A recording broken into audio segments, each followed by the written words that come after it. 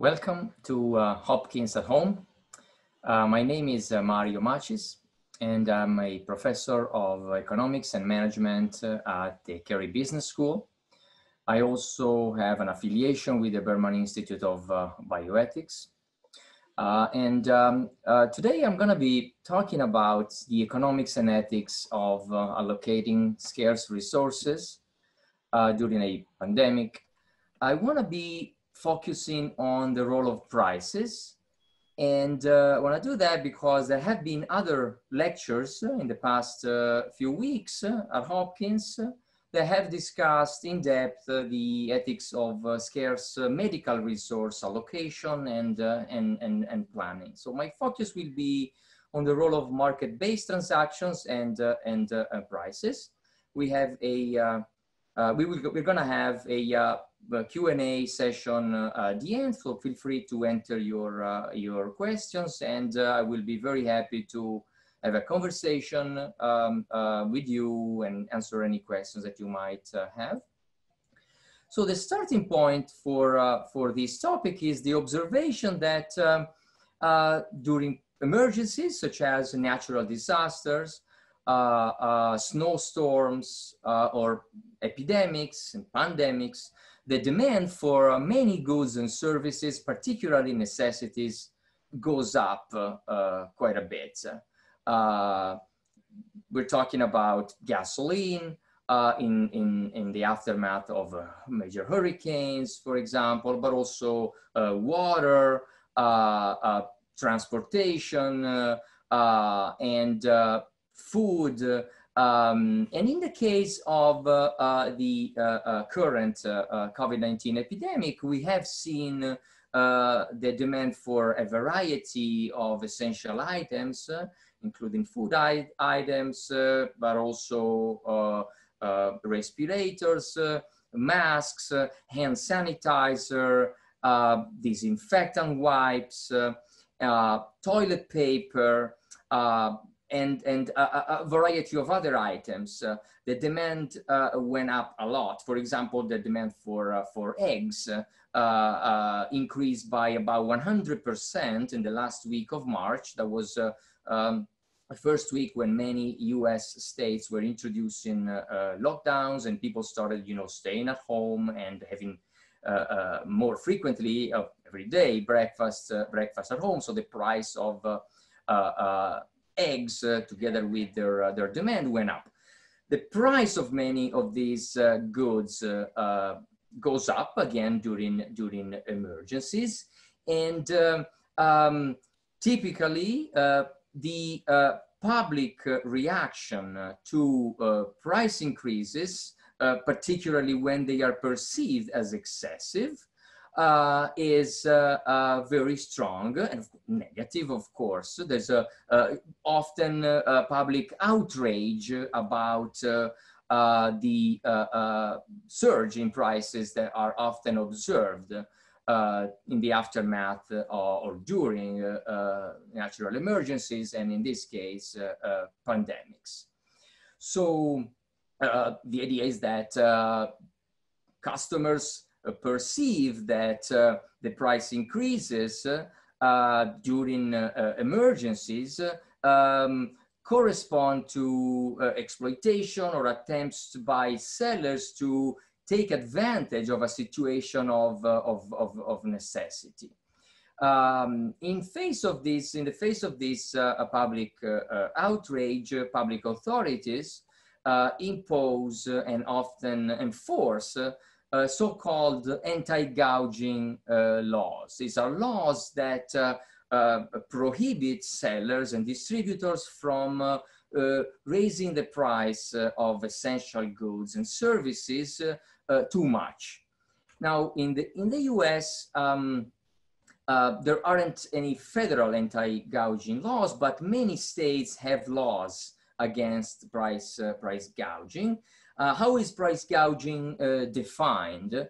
In some states, sellers are prohibited from raising prices by more than a certain percentage. For example, in California, Maryland, and New Jersey, sellers may not raise the price by more than 10%. In Pennsylvania, they may not raise the price by more than 20%. When prices go up by more than that, then that could be an indication of, that could be price gouging. In other states, for example, in New York, the definition is a bit vague. For example, again, in New York, producers or distributors of essential goods or services are prohibited from selling for an unconscionably excessive price. What constitutes an unconscionably excessive price? Well, it's not specified. This is up to the courts, right, to decide whether a price increase was unconscionably excessive. But typically, courts use as a reference price the price that prevailed prior to the beginning of the emergency, or prices of similar goods that consumers can obtain in the same area, at other stores in the same area, or online. I'm going to be showing some examples later. But this is sort of, you know, the idea and the basic sort of motivating, the motivating facts for today's talk. Also, so these laws, like I said, are often enforced, and penalties are severe. For example, in New York, the Attorney General may seek civil penalties for up to $25,000, in addition to you know, restitution to the for the affected consumers. So we're going to be talking about what makes a price fair. When is a price fair or just? This is a question that we, our society, you know, we've been debating for a very long time. So what I'm going to do today is I'm going to be offering my thoughts. I'm going to be offering a set of arguments, and hopefully those arguments and facts and ideas will be useful. I'm not going to be, I think, reaching a conclusion. Again, this is a topic that is very hotly debated and has been hotly debated for a long time. I want to take a step back and think about what motivates, right, the public's reaction in the face of price increases that are perceived as being excessive, and what motivates the public authorities' response to those price increases. And the way I want to do that is by sharing with you some ideas from a little known short essay written by John Locke back in 1695, more than 300 years ago, on precisely on prices and morality. Locke's essay starts with this sentence: upon demand, what is the measure that ought to regulate the price for which anyone sells so as to keep it within the bounds of equity and justice? And he continues with his essay, but this is the topic, right? What makes a price just? When is a price within the bounds of equity and justice? You can find the essay online, and I encourage you to read it. I'm gonna be, so the way the essay is structured is it presents what we today would call vignettes, a set of vignettes or scenarios where a seller charges a certain price, and then he would ask, you know, whether, and give his opinion on whether the price in that scenario is ethical or not. There's 4 or 5 vignettes in the essay. I'm going to be telling you about one of them, which I think is a really nice introduction to the topic. So let us suppose, this is John Locke, a merchant of Danzig sends 2 ships laden with corn, whereof the one ship puts into Dunkirk. So one ship takes corn into Dunkirk, where there is almost a famine for want of corn, and there he sells the wheat for 20 shillings a bushel. Whereas the other ship, the merchant sells at Ostend, somewhere else, just for 5 shillings per bushel. Then Locke says, here it will be demanded, so we will discuss whether it be not oppression and injustice to make such an advantage of their necessity at Dunkirk as to sell them the same commodities, the same corn, right, at 20 shillings per bushel, which the merchant sells for a quarter the price, only 20 miles away at Ostend. So this is the scenario that Locke presents the reader with, and then he proceeds to analyze it. I'm going to tell you how Locke analyzes this scenario in a little bit. Before doing that, I want to continue our conversation by thinking about sort of contemporary humans and the way that we perceive prices and price increases. To do that, I will again read some scenarios from a more recent work of psychologists and economists, Kahneman, Knetch, and Taylor. Professors Kahneman and and Taylor, they won the Nobel Prize in economics. This essay they wrote essentially poses a set of scenarios, again, 300 plus years after Locke. These 3 contemporaneous scholars, they pose scenarios to people, and they ask them to determine whether certain price increases are acceptable or fair, or unacceptable or unfair. Through discussing these scenarios, my goal is for us to sort of develop an intuition for what makes a certain price increase acceptable or not, according to a representative sample of individuals today. So this is the first scenario. A hardware store has been selling snow shovels for $15. The morning after a large snowstorm, the store raises the price to $20. Okay? Then respondents to this survey, about 100, were asked to rate the action as acceptable or unfair. 82% of respondents rated this action as not fair. It's not okay for that store to charge $20 for snow shovels the day after a snowstorm, when the day before they were charging only $15. There's a sense in which customers have been exploited or taken advantage of because their demand for snow shovels went up due to the large snowstorm. A second scenario that I want to share with you. Suppose that due to a transportation mishap, there is a shortage of lettuce, and that the wholesale price has increased. A local grocer has bought the usual quantity of lettuce at a price that is now 30 cents per head higher than normal. The grocer raises the price of lettuce to customers by 30 cents per head.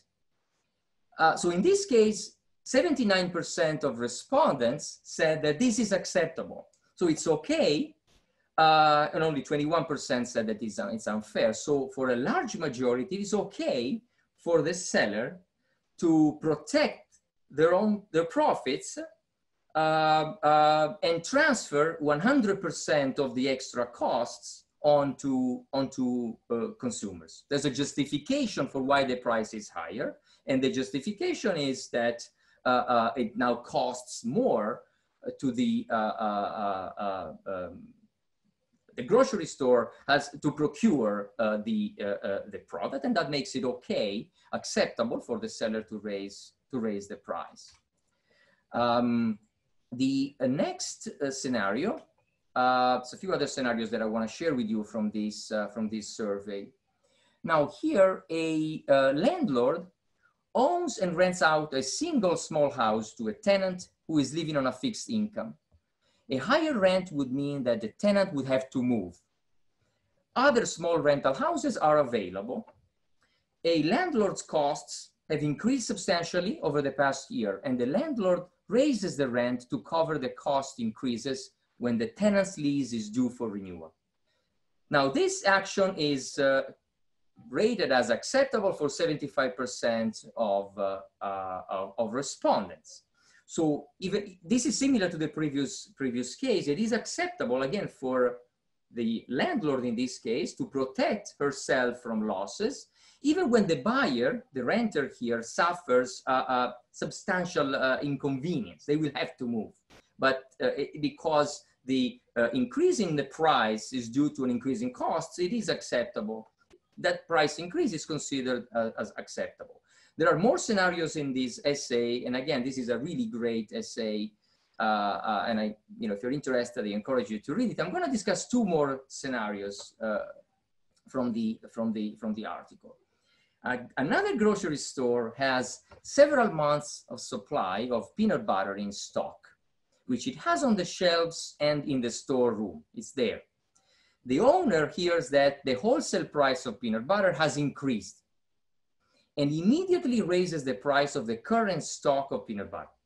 Now, this price increase is considered unfair by almost 80% of respondents. And the reason is that in this scenario, the grocery store already had the peanut butter in stock.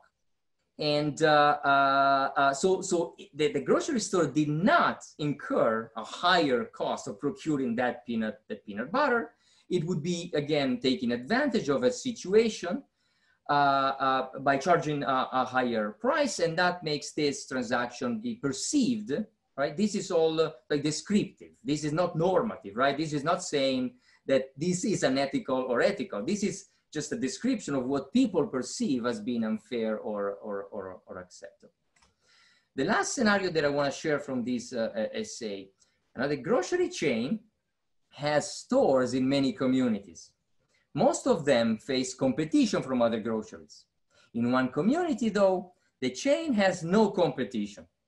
Although its costs and volume of sales are the same there as elsewhere, the chain sets prices that average 5% higher in other communities. Now, this is perceived as unfair by 76% of, again, the about 100 respondents, and acceptable by only 24%. And the authors also presented similar scenarios with 10% higher prices and 15% higher prices. They obtained similar reactions from people. Higher prices are unacceptable when the shortage is essentially, is a result of monopoly power. So the shortage is sort of artificial. It's the seller that created the shortage by taking advantage, in this case, of monopoly power. So all those different scenarios and the nuances sort of, allow us to sort of to draw some, and the authors of the essay in particular, to draw some preliminary conclusions about what is acceptable, when it is acceptable for firms to raise prices. And the following considerations can be, again, derived from those vignettes and scenarios. It is acceptable, considered acceptable, to raise prices to maintain profit levels. So profits are not unacceptable, and most people believe that it's okay for sellers to maintain their normal profit levels, for example, when their input costs go up. It's also acceptable to maintain prices when costs go down. What is not acceptable is to exploit monopoly power. It's also not acceptable to raise prices by exploiting shifts in demand, in particular when the shifts in demand and the monopoly power are the result of natural disasters and emergencies. So it's not acceptable to take advantage of other people's misfortune and lack of alternatives at a time of need. Okay. So, of course, the anti-gouging laws, they are motivated by this type of attitudes and preferences, strong preferences for fairness in pricing. But firms also understand this on their own, and they often choose to not raise prices during emergencies. um, they often choose to stick with pre-emergency prices. And I'm going to give some examples in a minute. Again, customers don't like firms exploiting short-term monopoly power. They don't like, customers don't like the idea that only rich people may obtain the goods when prices dictate, or purchasing power rather dictates who can buy things and who cannot buy things, because firms understand that people dislike these unfair practices, or practices that are perceived as being unfair. Firms might be willing to forego raising prices to avoid losing customers, to avoid creating again, the perception that they're exploiting people, and to avoid losing customers after the emergency is over. This is a point that Richard Taylor makes in a recent New York Times op-ed. The title is beautiful. The law of supply and demand is not fair. The subtitle is also really interesting because it introduces our next the next part of my talk, sort of the other. So economists always like to structure their and I'm an economist, to structure their talks or arguments by saying, on the one hand, you've got this and that, and on the other hand, there's always another hand when an economist is talking. And in this case, there will be another hand. So the subtitle to this article says, in a crisis, consumers think it's outrageous to jack up prices of essential items, yet the very same social norm predictably leads to shortages. That's where I'm going next with my talk. So if firms don't raise prices, okay, either because of the anti-gouging laws, because they're worried that the raising prices might trigger those reactions, and the anti-gouging laws might be invoked. But also, because customers dislike those price increases. So what happens then when prices do not increase? Well, the alternatives to price rising are one form or another of rationing.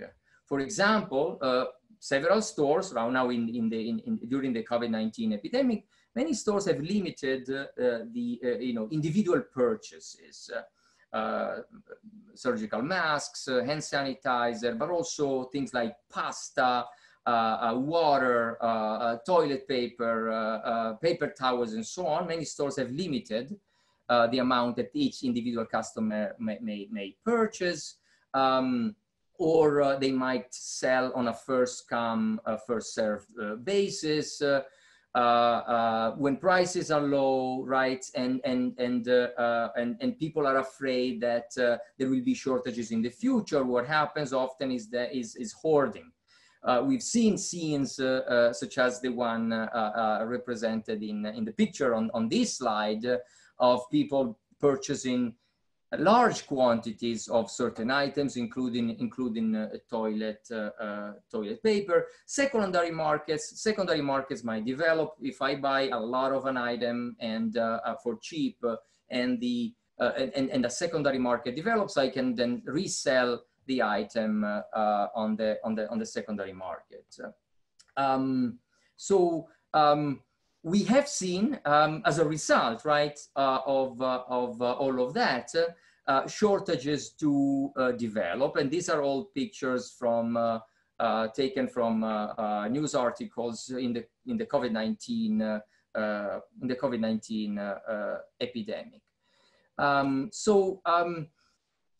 When I was preparing for this talk, I came across an article that reported about a store in Washington, D.C. that got sued.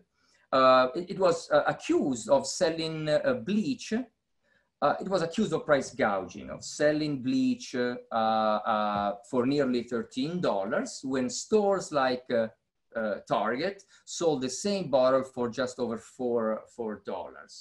So this was actually on the news. There's a video at the link And when you watch the video, when I was watching the video, I noticed something when the video showed a snapshot from the Target website. And if you zoom on this, you see that, yes, the Clorox was available in principle on Target at the website for $4.29, but due to high demand, the item may be unavailable or delayed. And there are many stories of items being unavailable, of shortages of a bunch of products during the COVID-19 epidemic. A recent survey of grocery stores around the US documented that in a large number of stores, many items were out of stock. Toilet paper and disinfecting wipes, for example, were not available in about 90% of stores. Shoppers, what do they do when they don't find an item in their favorite store? Well, some of them manage to buy it somewhere else, but about 50% or 55% of customers did not find what they were looking for at any store. So the idea is that these shortages, remember, this is important to keep in mind, the shortages are not caused by high prices. Shortages are caused by high demand and scarcity, and high prices are typically a consequence of scarcity and not vice versa.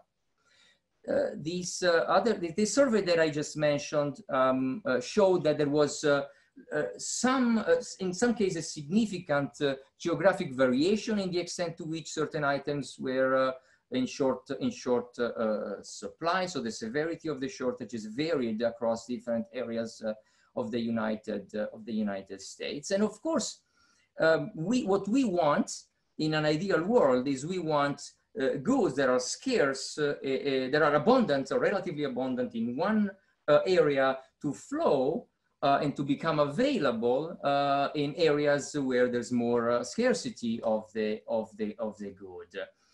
The New York Times had a story a few weeks back about two brothers who in March rented a U-Haul, and they drove 1,300 miles across Tennessee and Kentucky, hitting store after store and filling their truck with thousands of bottles of hand sanitizer and packs of antibacterial wipes and so on. And then what they did was they listed those items on Amazon. One of the brothers said that he posted 300 bottles of hand sanitizer and immediately sold them all for between $8 and $70 each. The next day, Amazon pulled the brothers' items and thousands of other items from their websites, suspending many accounts.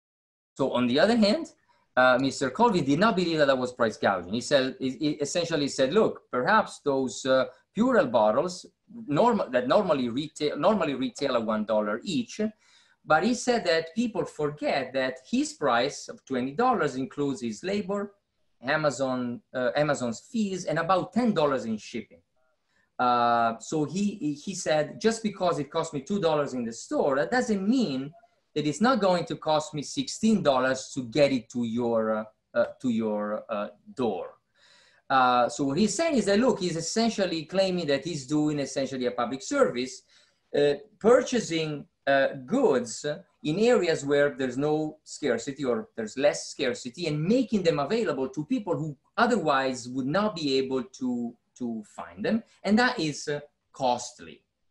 The idea that procuring certain items during emergencies becomes more costly is a founded idea. For some goods and services, though, prices do not rise as much when demand increases. This is the case of Zoom, video conferencing, a platform that we are using right now. I used the Wayback Machine and checked their prices in March of 2019. And today, their prices are identical. Although Zoom's stock price has increased quite a bit in the past few months. It went from $67 in January to $210 today. What's the idea? Why didn't the Zoom have to raise their prices? Well, it's because the elasticity or the responsiveness of supply for Zoom products is quite high. Zoom can serve additional customers at a lower additional cost compared to other services and other goods. And this idea of that some goods need additional costs to get produced in additional quantities when demand surges is really really important.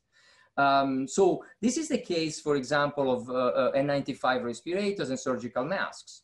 In March of 2020, the Department of Health and Human Services stated that the US had a stockpile of 12 million N95 respirators and 30 million surgical masks. But they estimated that the US would need about 3.5 billion masks because of the COVID-19 epidemic. Now, increasing the supply of N95 and surgical masks in the short run is very costly. Producers need to add shifts, they need to add production lines, procure materials, hire more personnel, or pay their current personnel more to induce them to work longer shifts. It's more costly to procure certain materials because of the disruption in global supply chains, increased risk. Many countries have blocked or stopped surgical masks from leaving the country at the border, and so on. And maintaining inventories is also costly. There's uncertainty about future needs. So why don't we have a bigger stockpile of many of these essential items? Because it's costly to, in part, because it's costly to maintain large inventories. And so you see how in this case, producing more of a good is possible, but it's costly. And because it is costly, it is typically done only if the price is allowed to increase. There's many ways in which public authorities try to again intervene in this context. In Italy, as you can probably tell from my accent, I'm originally from Italy. In Italy, the government introduced a price cap on face masks, on surgical masks in particular. That's 50 cents per mask. According to many accounts, the idea was to make those masks affordable. But according to many accounts, Italy's plan flopped in an important way. According to a survey of pharmacies, before the price cap was introduced, masks were available at 66% of pharmacies. After the price cap of 50 cents per mask was introduced, masks were only available at 25% of pharmacies. And you would see signs like the one that I put up on this slide. I'm translating it for you. This sign was put up on a pharmacy, on the window of a pharmacy. And what the pharmacy says is that, look, as you can see from the invoice below, we paid the masks 90 cents of a euro for plus VAT. And they said they cannot ask us to sell them at 50 cents plus VAT. This just doesn't make any economic sense. So this is one of those cases where, good intentions to introducing a price cap with the intention of making things more affordable results in the opposite end outcome of making the item even more scarce and less available than it was in the first place. Governments may do other things. One way to combine incentives and fairness is for the government to purchase masks from producers at competitive prices and then distribute the masks to citizens according to need. In this way, this is something that the U.S. government has been doing. They announced in March, and they've done it. They would buy 500 million and 95 respirators, paying the suppliers a competitive price, and then distributing those masks to hospitals and so on according to need. I don't want to pile on the Italian government, but I'm going to share really quickly another sort of initiative of the Italian government. What they did was they told people, look, particularly firms, they told them, look, you go ahead, buy PPE for your workers, we're going to reimburse you. What they did was they allocated 50 million euros to this program.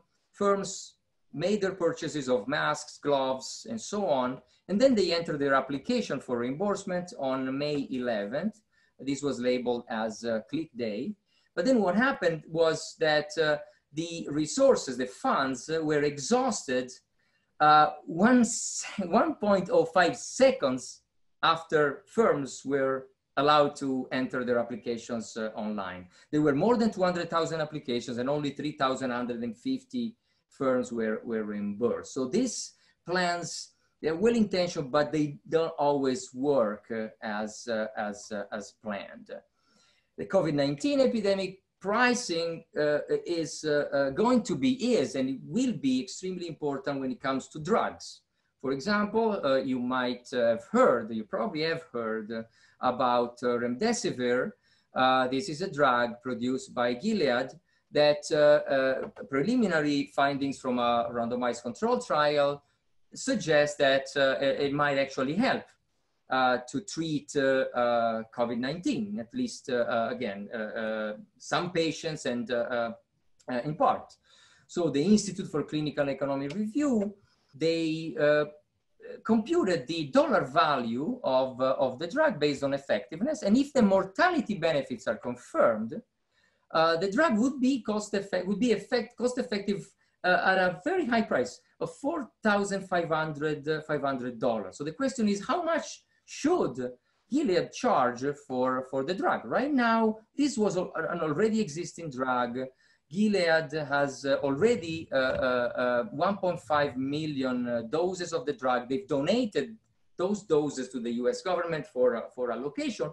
But the question of how much Gilead should charge for in the future is extremely important. And here too, I'm going to say, on the one hand, and I'm linking here to an article that discusses these issues very nicely. On the one hand, the pharmaceutical company will be watched very carefully because of fairness considerations. Their pricing policy will be watched very, very carefully.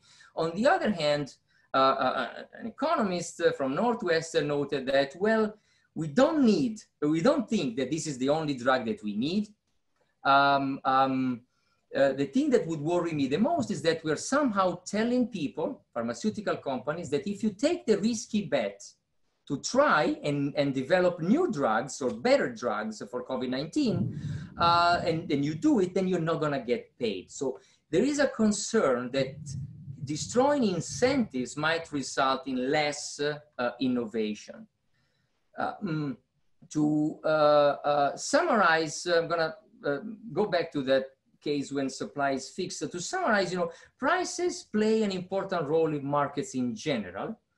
They still play an important role in emergencies and also during pandemic. Summarizing, price incentives stimulate additional production. With additional production, additional supply that might actually drive future prices down, reducing shortages. They incentivize the reallocation of resources across space, making sure that goods are available where they are needed the most. They affect the willingness to build inventories, which might affect the preparedness to future epidemics. In other words, if I know that I will be able to charge a higher price for a certain product, I'm going to have a higher incentive to maintain a large inventory in my warehouse in case of a future emergency. price incentives may also help with, stimulating innovation, more and better goods and better drugs and so on. So I'm approaching the end of my talk. I want to go back to the John Locke scenario. Remember the merchant sending the two ships, one to Dunkirk, where there's a shortage of corn, and there the merchant would sell his corn for 20 shillings a bushel. The other ship would be sent to Ostend, where the corn would sell for only 5 shillings. And then John Locke asked, is it ethical for the merchant to sell the same commodity at a higher price where there is a shortage? And this is how Locke answers the question. Locke, answer no. It's not unethical, because the merchant sells at the market rate at the place where he is, but sells there no dearer to Thomas than he would to Richard. So it's okay to sell at 20 shillings in Dunkirk, provided that you're selling to everybody at the same price, at the market price there and then. And if there he should sell for less than his corn would yield, he would only throw his profit into other men's hands, who buying of him under the market rate would sell it again to others at the full rate it would yield. Here what he's saying is, look, if the merchant sells at less than 20 shillings, a secondary market will develop. Someone will buy the corn at, say, 15 or 10 shillings and resell it at the market rate. So I'm not saying that I necessarily think that this is the ultimate answer to the question of whether this action is ethical or morally justified. But I will notice that this is a very deep and sophisticated kind of reasoning from an economic point of view, saying that the market price plays a special role. He specified one further detail, which is again extremely insightful. And two more details. One is the following: if there, as there can be no other measure set to a merchant's gain, but the market price where he comes. So if there were any other measure, for example, 5 or 10% as the utmost justifiable profit. So if we put a limit to the price that the merchant can charge, Locke says there would be no commerce in the world, and mankind would be deprived of a supply of foreign mutual conveniences of life. So it's essentially saying that prices have an incentive role, and if we destroy the incentive, the merchant might actually not send his second ship to Dunkirk, and the people of Dunkirk would actually face an even more severe shortage. The final detail that Locke offers is the following: Dunkirk is the market which the English merchant has carried his corn, and by reason of their necessity, it proves a good market, and there he may sell his corn as it will yield at the market rate for 20 shillings per bushel. But listen to what he says next. But if a Dunkirker should at the same time come to England to buy corn, not to sell to him at the market rate in England, but to make him, because of the necessity of his country, pay, say, 10 shillings per bushel when you sold to others for 5, that would be extortion. So he's saying that if somebody from Dunkirk comes to England, then you, the merchant, are morally obligated to sell to them, to the person, at the same price, 5 shillings, that you are charging every other English person in that market, because you have to sell. Your moral obligation is to sell at the market rate of where you are selling. You cannot take advantage of your knowledge that the person is coming from Dunkirk, where there is a shortage. So it's a very, very, I think, sophisticated and interesting definition of what is the fair price or the just price that a merchant can charge. Conclusion: fairness and ethical considerations must be balanced against incentive effects. In my view, the first step is being explicit about these trade-offs. Yes, we don't like price gouging. We don't like the perception that some customers might be taken advantage or exploited at a time of need. But blanket anti-gouging laws might create uncertainty and could result in exacerbated shortages. What I think is that we need more evidence on these issues, on whether and how people perceive and elaborate these delicate trade-offs. We also need to get a better sense of how polarized these attitudes are. Is there extreme polarization in the US right now about these issues, or is there some common ground where we can come together and reach a solution that balances the fairness considerations on the one hand and the incentive considerations on the other hand? And this is a broader point, and conclude here. Markets require social support to operate, even beyond sort of the current pandemic. If markets are perceived as creating persistent inequalities, for example, or as not being conducive to the flourishing of people, then the social support for market institutions is undermined, and we have a problem. And in that case, and that's why it's critical to think about these issues and to design market institutions appropriately. I'm going to be reading questions from the chat. There's a question from sorry. The first question is, right now on Amazon, a 50 ounces refill of soft soap is $19.99 plus $6.12 shipping. Have algorithms been given a pass when it comes to price gouging? This is a great question. I learned to say, I don't know. To answer, I don't know when I do not know the answer. So I'm gonna say, I'm not sure. What I suspect, based on the public stance that Amazon has taken, and eBay, based on their sort of public statements, and even the New York Times article that I read earlier, they were being extremely careful about not allowing sellers to charge excessive or unconscionably excessively high prices for their products. So I want to believe that they try to be careful. Now, from this question, I gather that yes, this is a high price. So it could be that they might not have been careful enough. A second question that I'm reading from the chat, which I believe is from Brandy, and the first question was from Louis. How do you determine the balance that should be struck between keeping prices sufficiently low to keep customers, but not too low to avoid hoarding, rationing, etc.? This is a tough one, a tough question.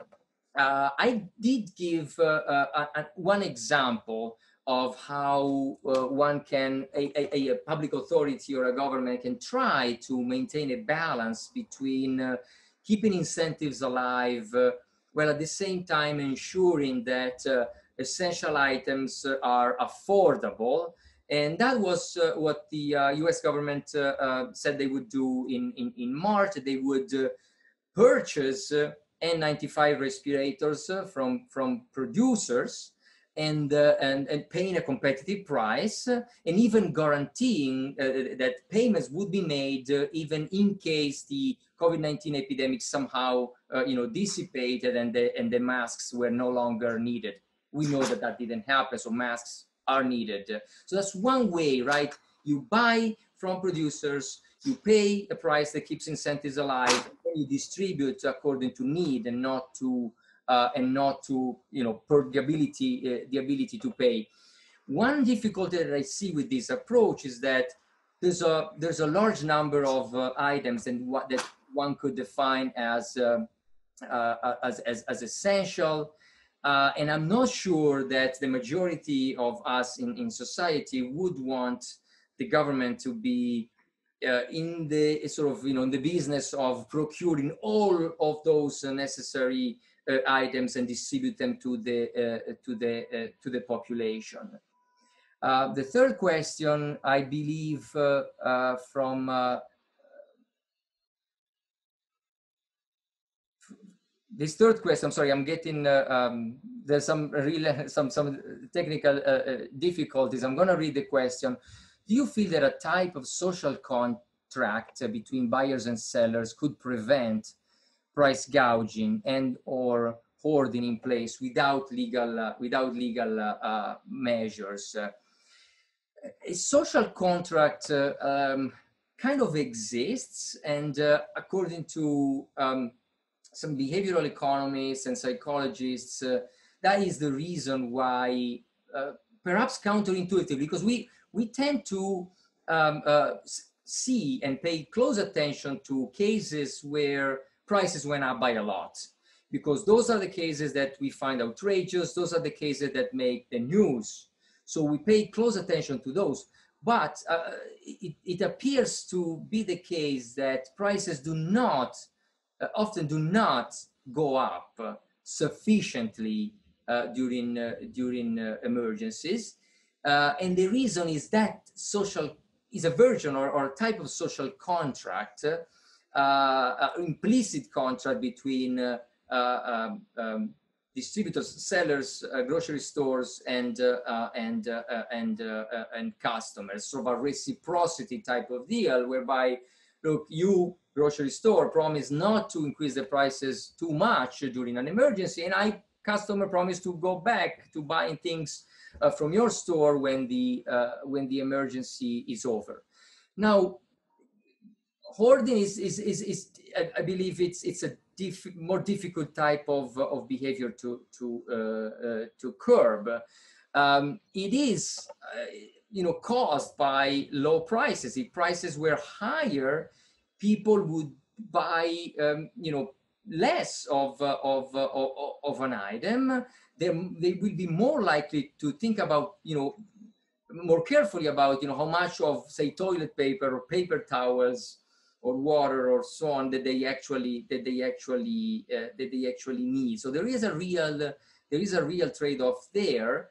And I'm honestly, I don't feel like, although I do see that hoarding causes externalities, negative externalities, it makes things more scarce than otherwise would be. It is also a natural response. There's uncertainty, people fear that there might be shortages in the future, that the lockdown might last for a long time. They have family, they want to ensure that their loved ones are taken care of. So it's a really difficult situation in my view, and it's obviously a conversation that could take us hours.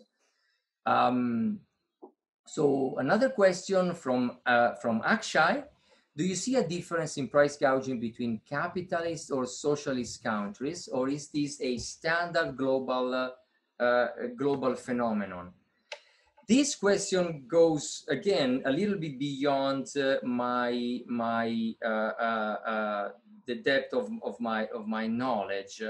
My understanding of socialist countries is that just because prices in the formal market were fixed at a certain level, as established by the state, robust secondary markets developed, where a market price, an underground black market price would emerge based on demand and supply. Also, anecdotal, again, accounts of the reality of socialist countries was that people who had connections with the political party in power would have a preferential treatment. and they would receive more of essential and non-essential goods, in spite of the fact that shortages existed again in the stores. So in addition to secondary markets or black markets developing even in those countries where you could see sort of the law of supply and demand still operating in spite of the formal rules, you also have unfair, just because the legal price is set at a certain level that is perceived as fair, that doesn't mean that other types of unfair practices are not taking place. And I'm told that this is the time that we have. I apologize for the technical issues that we had. I hope that everyone is safe and healthy in these difficult times. And I wish everyone the very best. I thank you for joining me and us Hopkins at Home today. My hope is that we will do more of these Hopkins at Home even after the epidemic, and that perhaps there will be opportunities to do similar lectures and conversations in person in the not too distant future. In the meantime, all best wishes and goodbye.